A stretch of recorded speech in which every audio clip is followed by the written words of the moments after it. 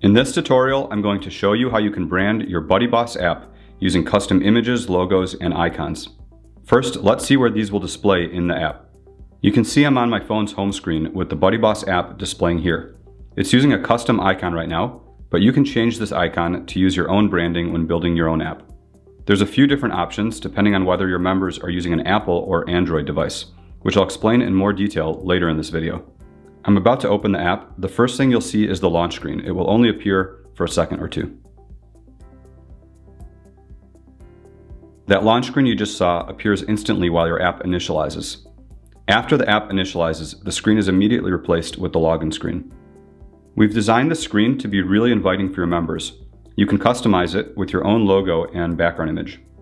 You can also customize the text, input, and button colors in the app settings, which we'll cover in more detail in our app colors video tutorial. Now let's go ahead and log in so we can see the app's home screen. The first tab in your tab bar will display as the home screen. When scrolling up on the home screen, the navigation bar will collapse and can optionally display a home screen logo. Next, let's jump into the WordPress admin to see how to add all these images into your BuddyBoss app. Here I am in the WordPress admin at BuddyBoss App Branding Images. And on the left, we can see 6 sections for uploading new branding images, 3 for screens and 3 for icons. And then this app preview on the right shows how these images will look in both iPhones and Android devices. Images uploaded into the home screen and login screen sections can be viewed in your app straight away after a hard quit. But for these other screens, for launch screen, app icons, Android adaptive icon, and Android notification icon, all 4 of these require a new build before you can see the changes in your app.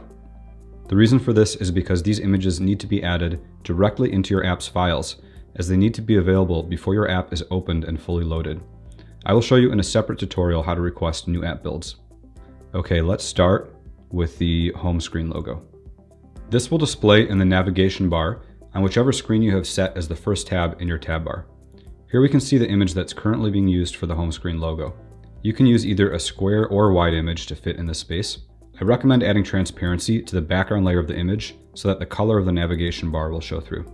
For best results, upload a logo with a maximum dimension of 600 pixels wide by 90 pixels tall. And if we remove the image, you'll see that it gets replaced with text. So that means this image is optional. You could leave it as text if you prefer. So let's go ahead and upload a logo in here. First, I'll show you a square dimensioned image. It would look something like that. And then we could also go with a wider image like this one. And I'll crop it down and click finish. And there it is showing in our app preview, and it's looking really good. Now let's update our login screen. The colors of the text and input fields and the button can all be changed from within this color section. Make sure to check out our upcoming app colors tutorial for full instructions on how to update all of the colors in your app. Let's start by updating our login logo. I'm going to click here and I'll use the BuddyBoss logo. And I can resize it. I'll click on finish, and that looks great. Now let's go ahead and change the login background. You do not have to use a login background image. If you don't, then instead the login and sign up background color from the app's color setting is going to be used here. So if I remove this, you can see it's just applying a color. We have a template here to help you design your login screen background image. The reason we're using this template is because different phones have different screen sizes, and in the future we'll be supporting tablets as well, and this one image needs to accommodate all those different dimensions. So you want your image to fill up this entire square so it can be used on a big device like a tablet. The most important thing to note is that any key elements of your image that you want to always show should sit within this safety zone. Keep in mind the safety zone is approximate, as different phones have different screen sizes, but it gives you a general sense of where the key elements should be. So you could import this image into Sketch, for example, and use it as a background layer. We also have a PSD in here if you want to edit your image in Photoshop. I recommend not adding your logo into the actual background image graphic. This login form will shift its position around on different size devices. That's why we have a separate logo option. So this graphic should really just be a gradient or a pattern or something like that. So let's go ahead and upload our background image. I've got a nice image here that I'll be using. and I could crop it. I'll just click finish. And there we go. So looking here, I think this looks really nice. So I'll save that. And I also want to show you how to change this text that says sign into BuddyBoss. I can click on translations and I'll search for sign in. So you can see this text sign in, I've already translated to sign into BuddyBoss, which is why it shows like that. The default text will be sign in. So you could just come here and translate it to whatever you want. Okay, let's come back here and we'll change the launch screen. As I showed you before, this launch screen only shows for a few seconds, so you want to keep your design minimalistic. Just like the login background, any key elements need to be kept within the safety zone. We're referencing the same file here. You don't want too much text or details that members won't have time to read. Just use simple things like a logo. All right, so I've got a nice background image ready to upload. This one here. It has a similar pattern to the login screen background, but just with a BuddyBoss logo added into it. I'll click finish. Okay, so that looks good. We can also adjust the spinner. You can see that I can turn it off and I can turn it on. It's often a good idea to show it so that your members know the app is loading. Let's change the color to go with our new background. I'll use this color. And if I click on Android in our device preview, we can see that Android phones will display a different style of spinner, but the same options apply. Now let's go ahead and change the app icons.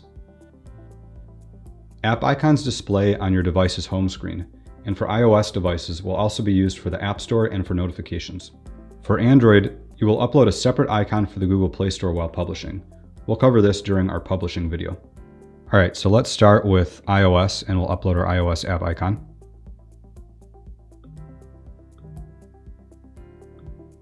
This icon for iOS cannot contain any transparency.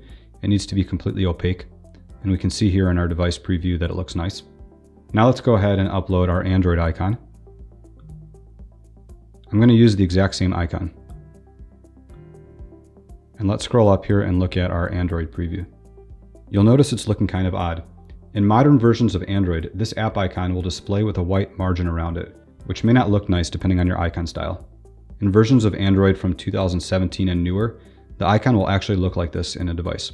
That's why we'll want to use something called adaptive icons for more modern versions of Android, which I'll explain next.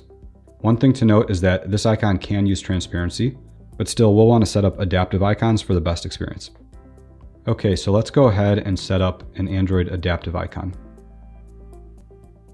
So we can see that this icon looks nicer, and when I scroll down here, you can see that it's actually using two layers, and they're set one on top of the other one, and then masked by a shape to make this icon. It's like this because in modern versions of Android, they actually allow users to customize which shape icon they want to use on their home screen. And the icons can also have these kind of animated parallax effects. I'm going to give you some examples of the kinds of icon shapes you might expect people to use. So in Android, you can set your icons to be in circles if you want to, or you can set them to be in rounded squares, or in flat squares, or what Android calls a squircle, which is like a half circle, half square, or even in this teardrop shape. And you can't control this. Your customers are going to set this up on their own phone, and so you want your icon to adapt to that. I can come back here and try to explain it a little more. If I look at this Android guideline, we can see here how they're explaining it, that you have a background image, and then a foreground image is added on top of that with some margin around it. And if I come here, you can see the background image and the foreground image, and then there's a mask to produce the shape of the icon. And then here they're showing the parallax effects that you'll see on some Android devices, not on all. If I come here to this website, you could paste in the same URL. This lets us kind of play with the concept. So let me upload a background image. And I'll also upload a foreground image. And we can see that the images get layered on top of each other and also can have this kind of moving parallax effect. And if I come here, we can apply different masks, which represents the different shapes users might be using on their Android device. So we have like this, or this, or this. So hopefully this helps to illustrate the concept. If I come back here, we've actually created an example guideline for this icon as well. So if I click here, you can see this is the background layer. and this is the safety zone for the foreground layer. So you'd want one image that's this full size that would be set as your background icon. And then you want one image that's the same size but has the content that matters within this safety zone, ideally with some space within there too. And then on the device, Android is actually going to crop it right around this big. So all of this extra content back here is not even going to be seen. It's just kind of there in the background so it can be pulled in during a parallax effect, which again is only visible on some Android devices. So let's come back here and upload our own. I'll use the same images we were playing with.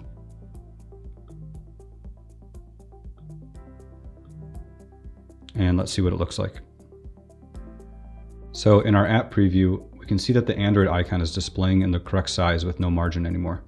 And from this example, you can see the kind of strategy that we're going with.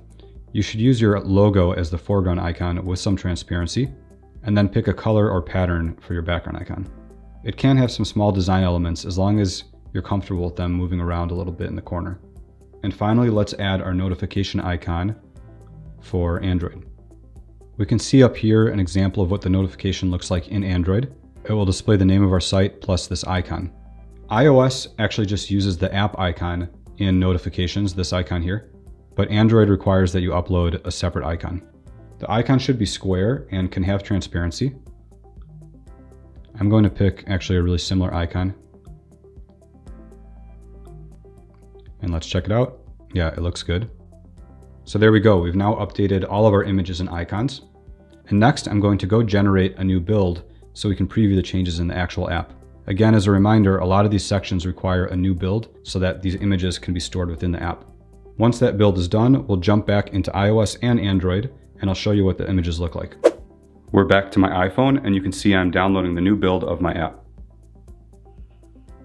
It's downloaded. You can see this build has our new app icon, and you might also notice this dev label at the top. That label was automatically added because this app is set up as a dev app. Let's go ahead and open the app up. Pay close attention. You'll notice our new launch screen background has been added, and you'll also see the new orange spinner. On the login screen, you can see we're now displaying our new logo and our new background image. Let's log in. And if I scroll up, we can see that we have our new home screen logo. And everything's looking really great here. Now let's pause for a moment and go see how our app looks on an Android device. Here I am on my Google Pixel running Android, and you can see I've actually created two different Android builds. This first one is for the app we've been using throughout the video, and you can see the adaptive icon is looking great. And then I also created a second build from another app where I've uploaded only the normal app icon without the adaptive icon layers. I did this just so you can see how it looks. As you can see, the adaptive icon looks much nicer.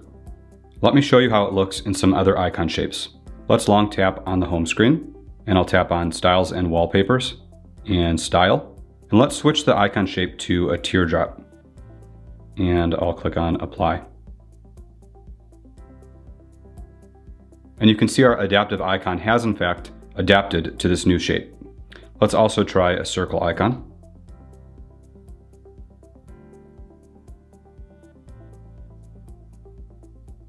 And this icon looks great also. As you can see, we've spent a lot of time making sure that BuddyBoss app can be easily customized and will look great on all devices. Custom images and icons are just one way you can personalize the look and feel of your app. Make sure to check out our other videos where we'll show you how to change your colors and typography. We can't wait to see what you come up with when designing your own BuddyBoss app.